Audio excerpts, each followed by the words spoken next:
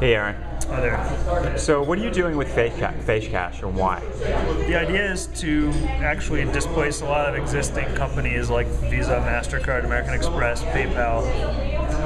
Basically, we're making it cheaper to accept payments, and well, there's a lot of other payment startups that have come out with new hardware attachments and new applications. The fundamental difference between our system and every other system is that everyone else is dealing with credit cards, and we are just dealing with banks. So you put money into your FaceCash account up front, just like you would with PayPal or some other payment system, and then once you have money in your account, you can spend it using your phone as the payment device.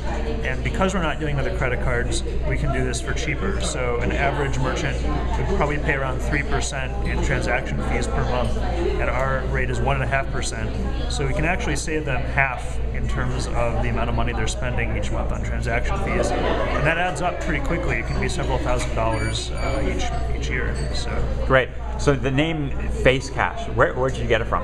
Well, the system actually uses your face to verify your identity. So when you go and check out at the point of sale, your face shows up on the register because you upload it as part of the sign-up process. So it has nothing to do with Facebook?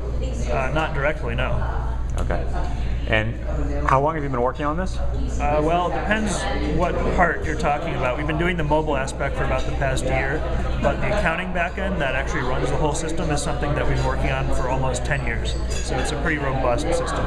Now it may be hard to get merchants actually to take your system in addition to somebody else's. Right.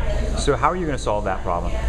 Well, the biggest incentive is really the fact that it costs them less. So we don't know of any other payment system that's as cheap as ours. And it's also very easy to set up. So all you need is a PC. If you don't have a PC, we can sell the merchant one for a pretty low cost.